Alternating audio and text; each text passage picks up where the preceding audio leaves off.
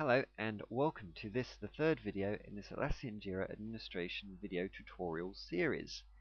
In the first video we looked at what is Jira, why use Jira, and how to get your free 30-day Jira on-demand trial from the Atlassian website. In the second video we covered how to set up your Jira environment, so what are the basic top-level system settings available to Jira administrators, what do they do, and when should you use them. And in the third video, which is this video, we'll be looking at how to set up a basic project using all of the system defaults. Okay?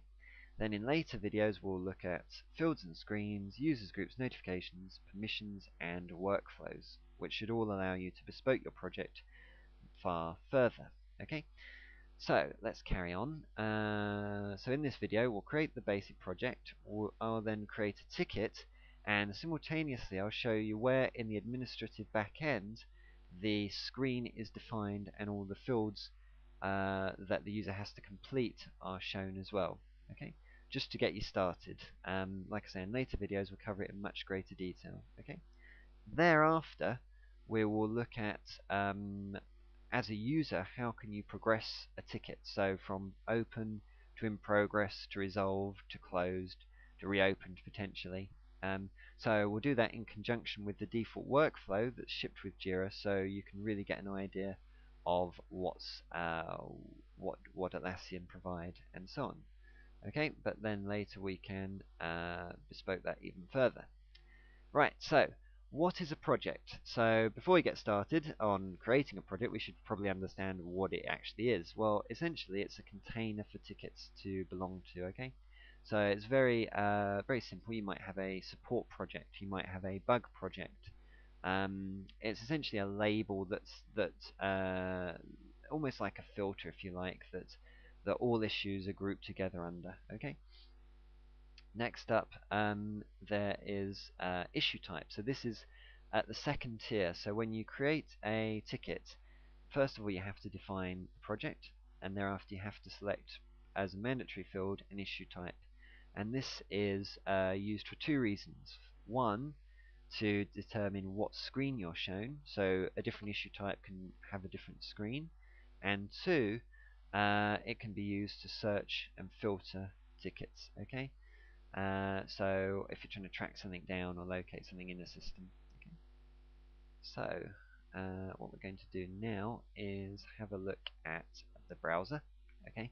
So for users from the previous video, you'll notice that I've added a bespoke system logo and also a bespoke fav icon, just to make the system a little bit more engaging and interesting. Okay. So what we're going to do is create a project now. So what you need to do is click on projects. Okay. Then click on create project. Okay. This little light box appears. This is essentially the same light box you'll have seen the first time you log on to your on-demand account. Okay. If you've got a downloaded copy, it might be a slightly different interface, but and also if there's been a new release, but just bear with me and adapt as best you can. Okay. So these ones, Agile at the bottom, these are related specifically to the Greenhopper plugin. So for the time being we're going to ignore these, and we're going to focus on a blank project and configuring everything ourselves. Okay. So we'll click on next. So the name is very simple. What do you want to call it? What you should bear in mind is if you have a system with a lot of projects in it, you need to make sure the names are clear and distinct, so there's no confusion. Okay. Perhaps speak to a project manager if you're unsure, but yeah, generally it's quite straightforward. Okay. Then we have key. So the project key is actually a really important and often overlooked element. So why is it important, I hear you ask? Well, first up, you'll see that for a project I created earlier, Freaky Fun, you'll see that it's actually shown on the dashboard. If you opt for that field to be shown in that gadget filter, right? Okay, so it can be present there. It's also important in the URL. So you'll see that you have your website /browse, and then you have the project key dash the project the ticket number. Okay, So this is really useful if you need to quickly go to a specific ticket. So it'll be what number. So yeah, if you're communicating with your colleagues or your friends or whatever, and you're working on a shared project, it'll be what number ticket does it relate to? Okay, and you type it in here, 123 or whatever. Okay. Thirdly, you can also use this quick search box. So if you type in here, this is the key, this is the number of the ticket number, click on search, okay, and it takes you straight to it. Yep, simple, yeah, excellent. Right, so in this case, we'll call it fun bugs, the key will be FB, the project lead will be you. Okay, this isn't that important, I believe. Depending on the settings you have, it can be that whenever a ticket is created, it goes directly to the project lead. But more often than not, it's not that important. It can also be useful for if people need to know who to contact and they're looking through the system. I think it's visible somewhere, but it's not that important a field unless you've opted for users to for tickets that are created to be assigned directly to the project lead. Okay, so we submit that, and now we have our brand new shiny project. Excellent. So what you need to do at this stage, or what we're going to do is start by bespoking some of the top level project settings. So click on Administration. Okay, then click on Edit Project. Okay, so URL. Well, URL is a very simple field. It's simply a text field that is then shown to users when you're looking at the detail of the project. Okay, I'll show you that in a moment. So don't worry if you're not following fully. Then project avatar. So this is really simple. You'll see it in at the moment. There's an avatar here. I'm going to use this one, the Fun Bugs avatar, as I like to call it. Okay, and then description. This is the Bugs project for, let's say, testers. Okay. Click on update. Right. So watch. The URL has changed. The logo has changed, and also the description has changed. So if we're in non-administrative view, okay, you'll be able to see these sorts of details. Okay. Right. Excellent. So now that that's done, what we're going to do is get prepared to create our first ticket. Okay, so what do I need open? Let's see. So I need see right. We'll talk you through it. So we've got issue type. We also want to have the screens and workflows as well. Okay, so this is within the project administration page. We've got the issue types that are going to be available to our users. We have the screen. You'll see that they're all using the default screen for all the different issue types.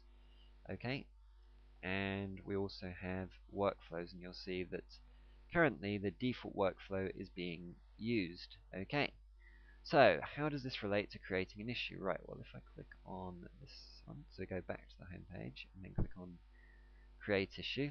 Okay, right, so what can we see? So the project name, Funbugs, issue type, bug.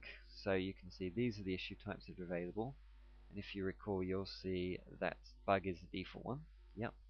And you'll see also that for these issue types, for these operations, this screen is used, the default screen, okay? So the default screen, you will see, has all of these fields, okay? Right, now, if we go back to our issue, you'll see that some of the fields are in fact missing. Okay, why is that? Well, some of them are related specifically to, I think, Greenhopper plugin, so Epic name and that sort of thing. But to prove the point, okay, what I'm going to do is, if you recall where description is, it's currently below components, fixed versions, and effects versions. What we're going to do is we're going to drag it so that it is above. Okay, and then what we're going to do is change the issue type. Okay, and now you will see it has changed position. Okay, simple, yeah. So that's where the data comes from. Okay, right. So let's now go through and populate these fields. As you'll know, as a user, you can just select the ones that are particularly relevant. So we'll just take the ones we need to fill in. Okay. So we'll call this test. We'll call this one test. Actually, I do just want to show you time tracking there because, okay, due date, we'll make that the 30th of June. Okay. Okay, original estimate. So we're going to say that this issue is going to take 1 week to complete. We don't need any attachments at the moment. Labels we're not particularly bothered with at the moment. And epics, that's, I believe, related to Greenhopper and is not currently relevant. Okay, so create. Right, so you'll see issue, project key, issue number, and description there. Okay, so we create it. Okay, here's all the details that we have. Right, so we've done the screen. We'll come back to that in a later video. So we can close that down, we can close that down, and we can close the issue types bit down as well at this stage. Okay. Yeah. Right. So now we're into the workflow. So we'll use the diagram mode because it's simple. And actually, I want to go into full screen to make this a little bit easier to show. Right. So what we have is an issue is created. It goes to a status of open. Then there is a transition that allows it to go to in progress. From in progress, the options are back to open, or closed, or resolved. Okay. From resolved, it can go to reopened, or it can go to closed. Okay. And from closed, it can go to reopened, and so on and so forth. So it's a looped system. Okay. So let's have a look at our ticket then and see what options are available. So here you'll see the options that I've got are start progress. Bear in mind here I'm the assignee and reporter. That means as a reporter I would have certain permissions such as the ability to close a ticket. As the assignee I'd have the ability to work on issues. Okay. You'll see that at the moment, because of the way the project is set up, whenever an issue is created, it automatically gets assigned to the project lead. Remember I mentioned that earlier? So it's automatically been assigned to me. Okay? Great. So if I click on, well, let's see how these buttons relate. So start progress is the transition from open to in progress. Okay. Resolve issue, right? So resolve issue is the transition from open to resolved. Okay.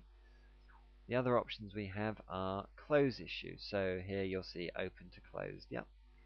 So we're going to go start progress. Okay. So oh look, I'm now at the in progress step. Okay. So in progress, and that indicates I am working on this ticket. Okay. So it can go back to open, and it can go to resolved, and it can go to closed as well. Okay. So I can go, oh, I'm no longer available to work on this. I can go, oh, this is done. I'm going to resolve this. Or I can go, as the reporter, I can say, actually, I made a mistake in creating this. It's no longer relevant, or whatever, and close it. Okay. So in this case, what we're going to do is we're going to resolve the ticket. Okay. We've done our work on it. It's now been resolved. Okay. So the resolution, this is a screen that is set up to appear when somebody clicks on the resolve issue button. Okay. So the resolution, it's been fixed. Okay. The assignee will remain with me as I am the person who reported the issue originally. Time spent. Okay. So this is related to time tracking, so I'm going to put that as 1 week. Okay, it should then adjust automatically. I'm going to call this complete, and then I'm going to click on resolve. Okay, so if you look at the time tracking, I don't know if you were seeing how it was updating, but it went from estimated, remaining was an orange bar that said 1 week, and logged 1 week. Okay, it's now complete. The resolution is showing as fixed. The status is resolved. Okay. Excellent. So you can see how we've gone through to the resolve status. Now what we're going to do is close it. Okay. Thanks. Okay, and we'll close that, and it is now closed. And we can, as you'll see, there's a reopen button as well. So that's a very quick introduction to creating a project, loosely configuring it, and working through creating an issue, where the screen exists and the fields in that screen, and also the workflow as well. In the next video, we're going to go into a little bit more detail, and I hope to see you there. Thanks for watching. Bye bye.